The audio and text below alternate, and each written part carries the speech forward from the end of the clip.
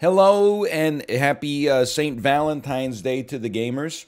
It's a landmark day today. For the first time in 2 months, I have added a new tag to the stream. It is now Bald Peloton Groceries, and I don't want to put the flex on them a little bit, but I got to say Costco executive member. That's true. I know. I'm probably this sort of guy when I walk into Costco, you look me up and down and you say, this guy's probably a Gold Star member at $60 a year. No. We sprung for the executive membership this year. Ooh, baby. You know what that gets you? 2% cash back on all purchases at Costco, which is pretty good to begin with. It also gets you a subscription to the bi-monthly publication Costco Connect, which is a magazine exclusively consisting of advertisements about things that you could get at Costco. But then it also has like occasionally it'll be like 30 pages of ads and then an article about like how to manage your mental health and stuff like that, which I read the whole thing cover to cover. I catch my ass reading Costco Connect, learning about how to manage burnout at work, and also like, hey, geez, $5,500 hot tub. I got no place to put it, but at the same time, it's $500 off. I'd be stupid not to buy it, honestly. So I went to, I mean, if I've long been a Costco enjoyer. I would simply say that previously our living situation in Vancouver, I don't know why I'm phrasing it in such a strange way. We didn't have enough space to buy things at Costco on the regular. When we got a car, we were like, oh, now that we have a car, we should get a Costco membership. We went to Costco and we're like, we bought 3 things and we're like, where the hell are we going to put this shit? We can't fit it in our house.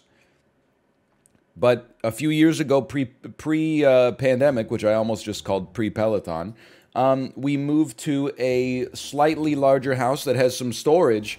And then Costco had a deal, or an offer, I should say, this month.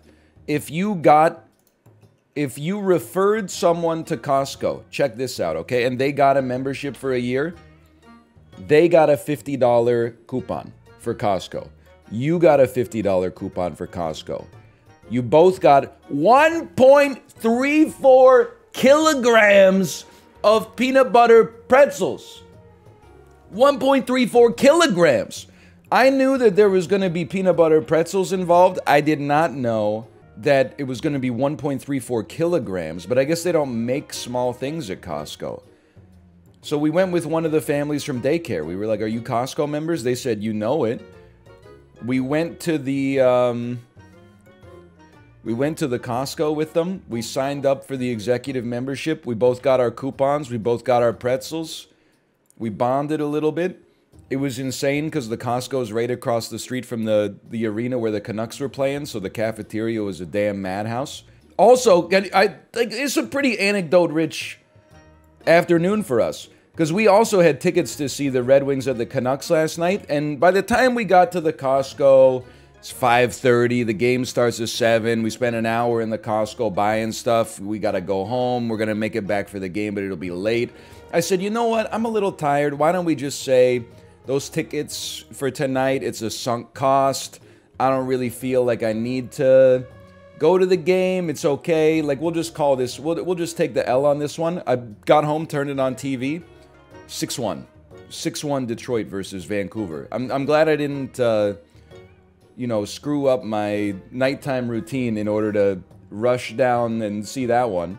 It was honestly one of the smartest decisions I've made this year so far.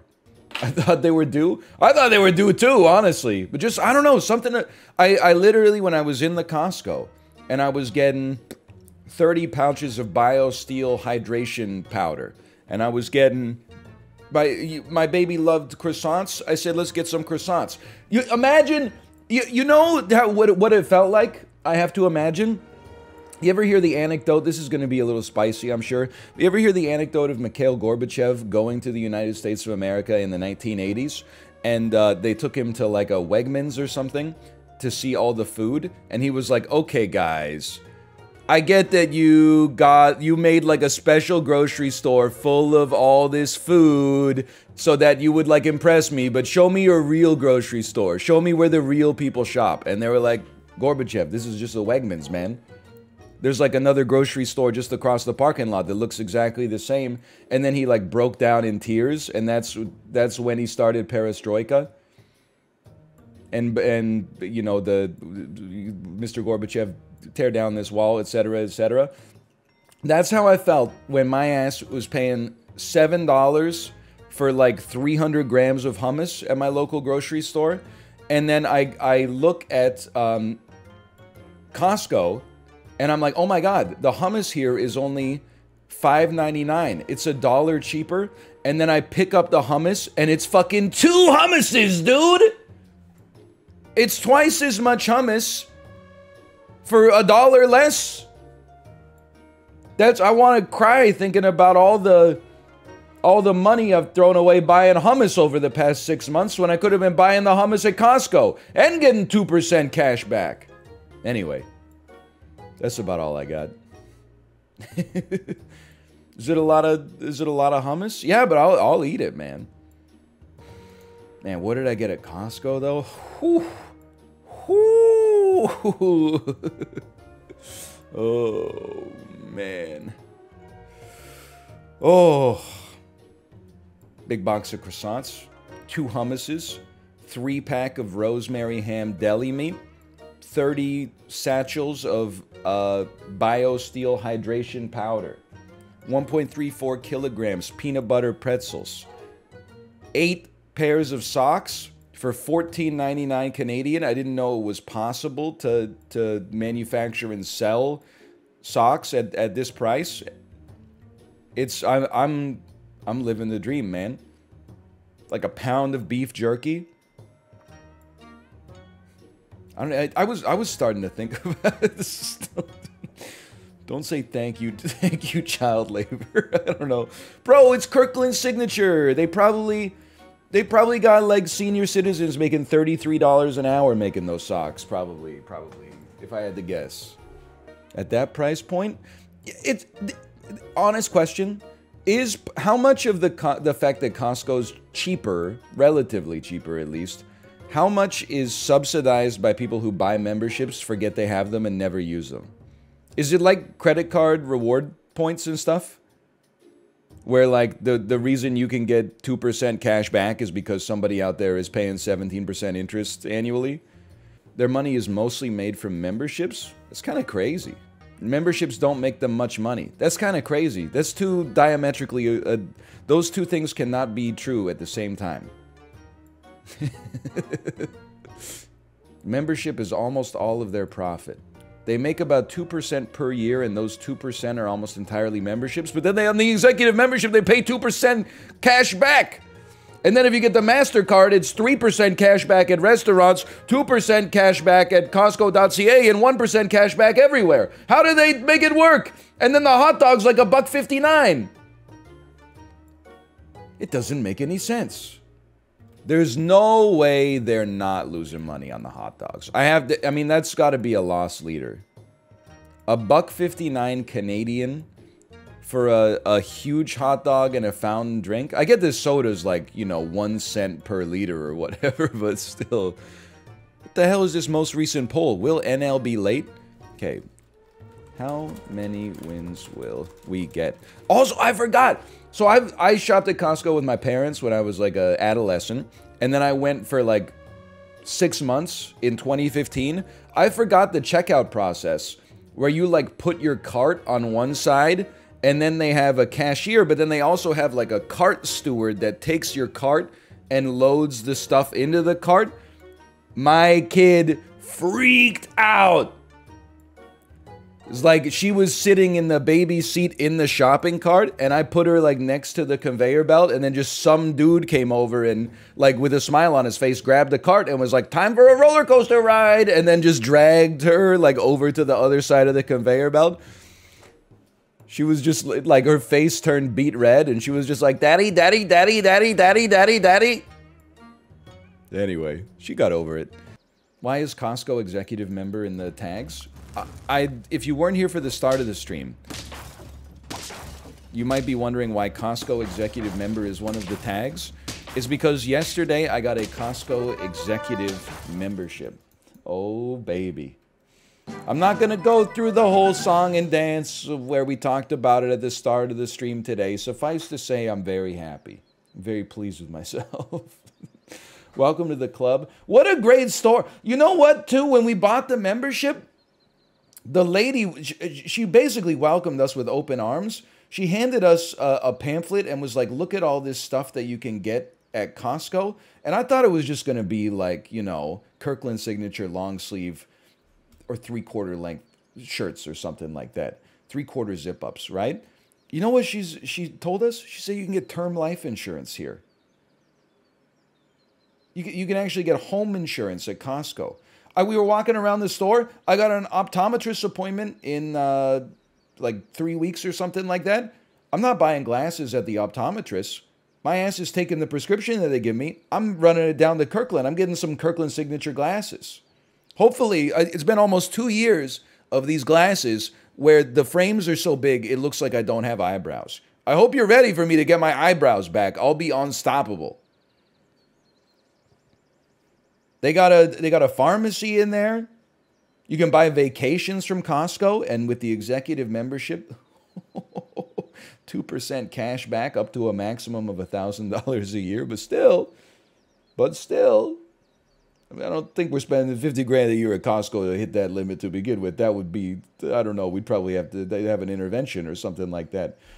Also, when I was reading the Costco magazine, there was I swear to God, there was a helmet in there that shoots lasers at your scalp to reverse male pattern baldness. Now, I don't know if it works, but the inventor did apparently win a Hollywood Beauty Award. And that's got to count for something, right? I should give it a try. I think it's probably good to wear a helmet that shoots lasers at your scalp. It seems like, in the interview, he said, the only people who shouldn't use it are people with skin cancer and pregnant women. And I was like, that sounds like, it sounds safe to me. If you are pregnant, please do not wear the laser helmet. Anyway, I forgot what I was talking about. Oh, do we have Costco in Canada? Yeah, we got a couple. Actually, we probably have like, I imagine there's like 100 Costcos in Canada. There's two, well, there's one in Vancouver, and then there's one that's like right on the edge of Vancouver. It's technically in Burnaby. Normally, if someone was like, I'm from Vancouver, I'd be like, shut up. You know, you live on Boundary Road. Your ass is a Burnabarian. But Costco, I'm willing to welcome Costco into the city proper. I'm willing to say that Costco is part of Vancouver. That second one that's out on, I mean, literally like 3 blocks past Boundary Road. Anyway. So I'm in danger, perhaps, of getting too local pilled again. I'd like to apologize for that. There's also one in Richmond. Yeah, I don't see myself going into that parking lot. I've been to the Richmond IKEA a few times. That is like enough for me to be like, if I have the opportunity to shop at a store in Burnaby or in Richmond, as a Vancouverite, I would do the Burnaby one for sure. You ever been to the Richmond night market? I have been. One of the all-time great places to buy a fake Hello Kitty phone case and wait in line for 97 minutes to get a tornado potato. And also catch every infectious disease on the planet because the entire city is there every night in the weekend. Or a beaver tail? Now hold up. I didn't know they had beaver tails there. What? Stream Sniper? They're using my exact build against me? I'm on 1 life. I think it's fair to say I might not be that focused today. Is there no Walmart in Canada? Oh, we got Walmarts, brother. Yeah, guys. There's motorcycles. Should have bought this first. And a lot of other stuff, too. My Walmart story, and again, listen, I'm just gonna say it, like, stores in Vancouver are like, well, let me put it this way. Boutique stores in Vancouver are really nice. Like, if you're looking to pay like $3,700 for a single chair or something like that, you can go to some of the most aesthetically pleasing showrooms in the country here, for sure. But like, big box chain stores in Vancouver is like, you can't have shit in Vancouver. They're all like, it looks like a zombie apocalypse hit like every single one of them. So when Walmart opened up in Kingston, in my hometown, I was like, holy cow, this store is so nice. Look at this, wide aisles, open hearts, can't lose, shopping carts where like all four wheels actually work. This is like a luxury shopping experience.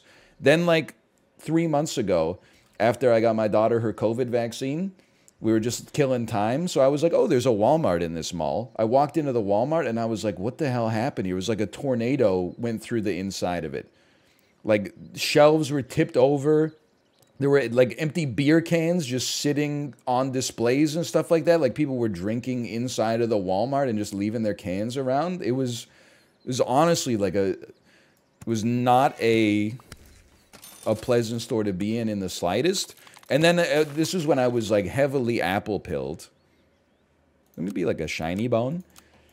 And I bought like a 3-pound bag of Royal Gala apples. And then I opened it up and the apples were like literally the size of like tangerines. It was like I don't know if they picked them off of the tree before they were fully ripe or something like that, but they were like, every apple was twice the size of your average grape. It was like, something was wrong, man. Like, all this shit in the aisles. If you walk down, like, the vacuum aisle, like, 99% of the vacuums are opened already.